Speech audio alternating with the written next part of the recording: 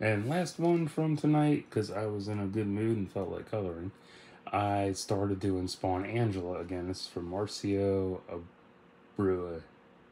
Yeah, I'll put his name in the title so you can see it. I cannot pronounce last names, but I've colored his stuff before. I colored another Spawn Angela piece in the past. Breaking this up again because hyper details. So, yeah. But it's turned out really well. I had fun doing her hair.